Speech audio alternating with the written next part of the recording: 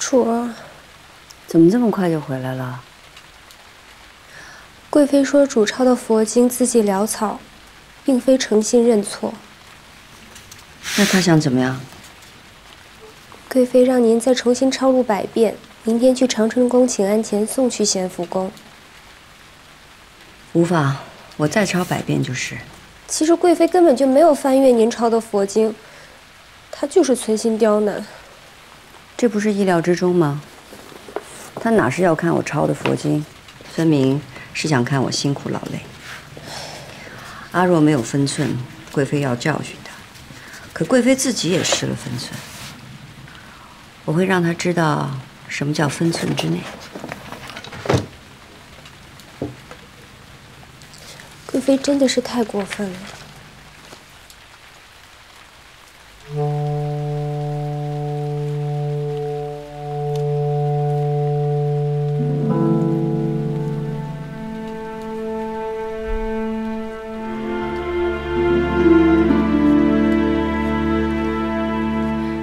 主不是抄佛经吗？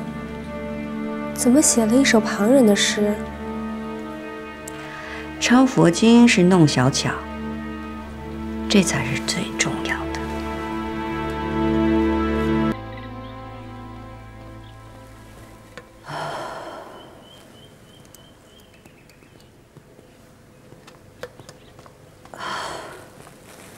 抄完了。主忙了一晚上了，赶紧歇歇吧。皇上昨晚上歇哪儿了？现在永和宫。去吧。是。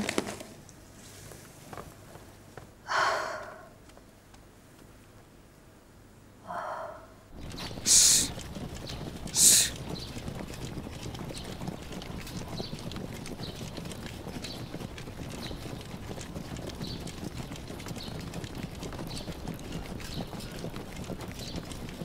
我这就走了。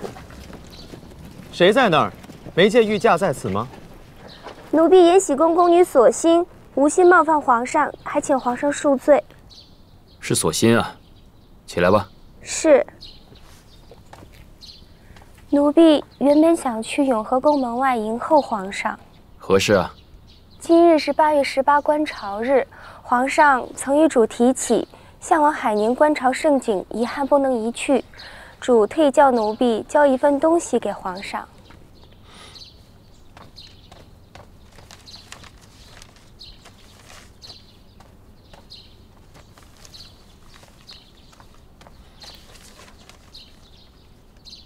8月涛声吼地来，头高数丈触山回。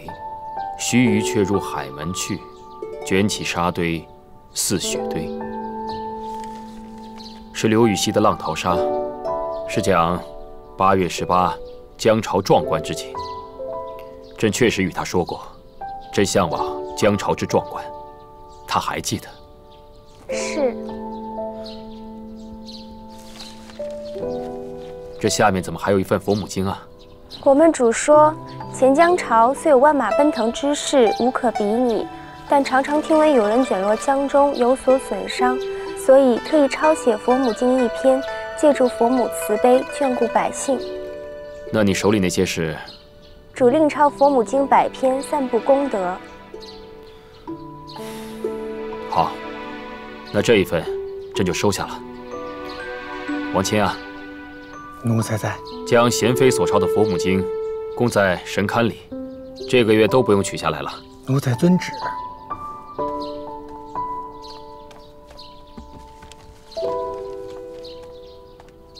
起驾！恭送皇上。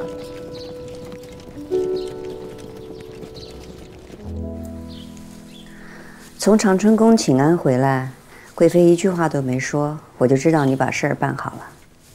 是，皇上把主的佛母经供在了神龛前，奴婢在贵妃面前提了一提，贵妃便不作声了。她虽然气恼，但还是让奴婢把佛经送去安华殿烧了。皇上都喜欢，他还挑剔什么？主都没有告诉皇上贵妃刁难您的事儿，已经是留情了。我只是想提醒他，适可而止即可。阿若怎么样了？喝了许太医开的药，已经好多了。素心，我是不是宠坏了阿若？阿若姐姐是主的陪嫁，主疼她是应该的。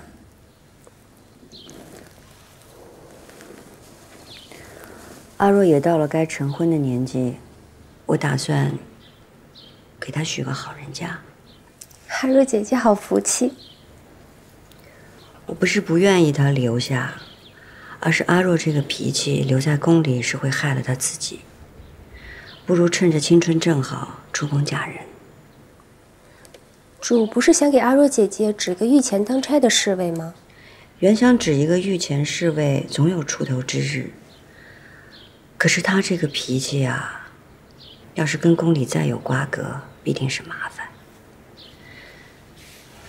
阿若跟了我这么多年，婚事上必得上心。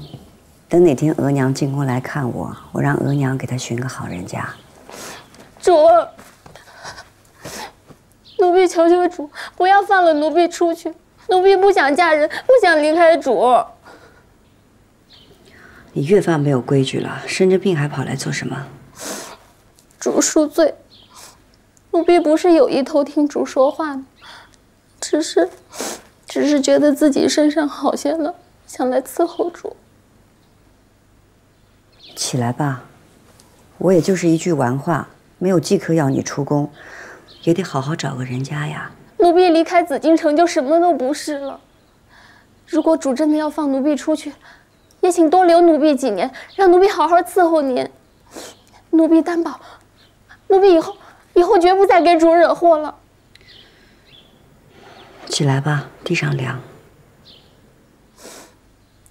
主要是不答应留着奴婢，奴婢便不再起来了。